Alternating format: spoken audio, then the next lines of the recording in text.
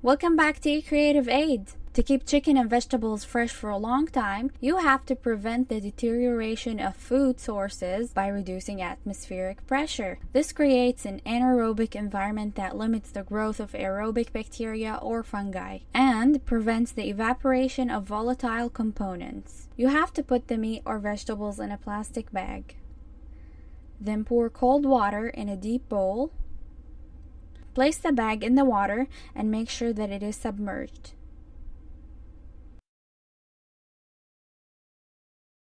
And then seal the bag very well. And now all the air is removed and it is ready for freezing. Thank you for watching, and if you liked the video, don't forget to give it a thumbs up and subscribe for more videos.